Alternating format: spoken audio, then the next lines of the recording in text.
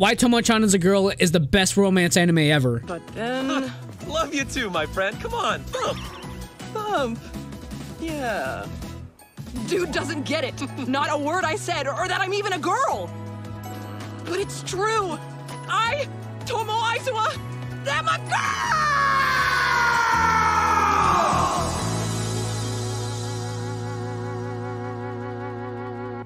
So Tomo-Chan, am I right? This anime was pure peak. This anime was so good that Jesus himself was reincarnated just to sprinkle his angel dust ass into this anime. It pulled my heartstrings so much it almost made me break up with my girlfriend just to talk to a tomboy that looks remotely close to this woman. It made me go missionary position for every character in this show. This anime has amazing side characters, and not only it just takes them 1 season to kiss, unlike other animes where it takes them 3 seasons just to kiss, not only does this anime activate the average male neutrons, the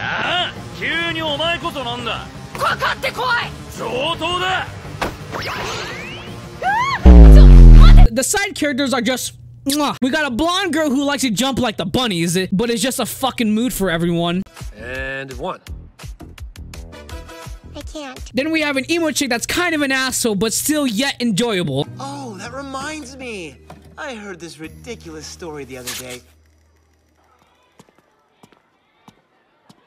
And after that, we got another blonde that was about to murder every single one of his ops because they thought they touched his girl. The royalty on this man is so godly it can be trans men in the female Olympics. Also, I wasn't sure if I heard this right, but I think this man is dating his cousin. I may or may not have misheard this information, but if I didn't, I'm going to shave my ears off with a fucking cheese grinder and poke my eyeballs with a pair of chopsticks. And then after that, we got the main man, June. Now, this man, I got a shit ton of respect for. This man at the start of the show really dodged the confession by saying, "Thanks, bro, I love you too." That's almost like me dodging the will to eat a cyanide pill in my pocket in the middle of English class. But in the end, we are still putting our lips against something. And finally, we got the main love interest. Not only does this woman get men's boxers sticky, she gets females' panties wet. I don't give a shit if you're gay, lesbian, bi, or even a fucking Nokia cell phone. Your pants are still gonna have some kind of substance in them. This show had everything from good pacing to beach episodes to ups and downs. It basically covered all of the basics in a 3-season romance anime into 13 episodes. It was like Joe Biden not stuttering in his speeches. It's a 1 in a million. You can't get this kind of stuff anymore. It's almost as rare as finding a female rapper not twerking in her music videos. And not only do we have emos, tomboys, and blondes, we got MILFs. Now, who here doesn't like a good MILF here and there? And if you don't, just click off this video and pull up, because we're about to have a scandalous squabble in this bitch now. If I couldn't change your mind about this like Jonah Hill did to Kanye, you are free to bitch in the comments, but if you do, give it a shot. It's worth it and won't waste your time like other shows like Akame Got Killed. I fucking despise this show in every way possible. And like my old anime videos, which you should check out, I usually do a cutoff scream or something like that, and I really don't know how to end this, but fuck yeah, we're back, bitches!